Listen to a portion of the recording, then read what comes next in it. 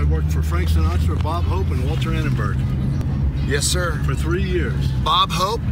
I worked. You worked for Frank, Blue Eyes. I worked at his house. At Frank Sinatra? Yes. Blue Eyes? Yes, and You're talking about the legend? Yes, and I'm not going to tell you any stories there. I tell some stories. We don't need stories about Frank. I don't send any stories. I understand. Stories that are. I'm 1 degree away from Frank Sinatra right now. Is that correct? If that's what it is. Maybe. I mainly worked with Barbara, but I sat there and when Frank was hosting his family or friends, yeah, I'd have to serve him drinks and stuff like that, you know. And he would say, George, he'd call me George. He says, George, give me a cocktail. He would never give me a direct answer to anything. He says to me, give me a drink, and he drank Jack Daniels and water. So I gave him a drink, Jack Daniels and water. He's telling me about his childhood in Hoboken, New Jersey, or wherever it was. And he looks at me and says, can you lift me? I go, what would I want to lift you for? He goes, can you pick me up?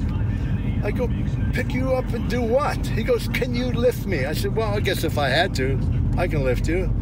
And he says, here, put a little more water in this, and you're going to have to carry me into my bedroom. Instead of saying the drink's too strong.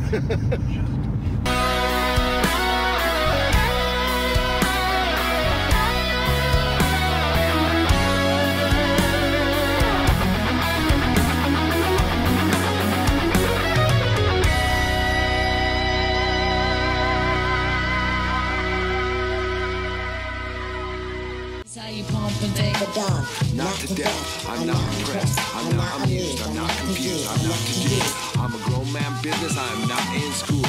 Put your hand down, youngin', this is not for you.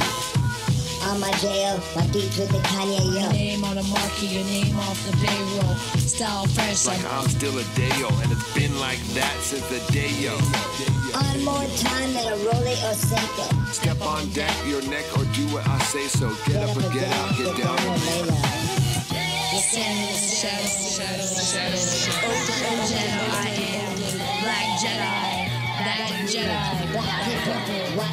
Let's move. Shout out to my man Khalid Kweli. We on top. Shout out, check it out.